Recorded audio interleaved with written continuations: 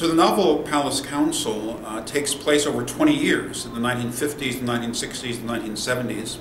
It takes place partly in Washington, D.C., partly in New York, partly in London.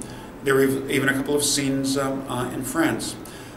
And the book is the odyssey of a couple, not really a couple, people who love each other from afar for many, many years, from a couple of black families in Harlem, who, in tracking down a conspiracy that only they believe in over a 20-year period, find evidence that leads them all the way to the Oval Office as the seat of the conspiracy.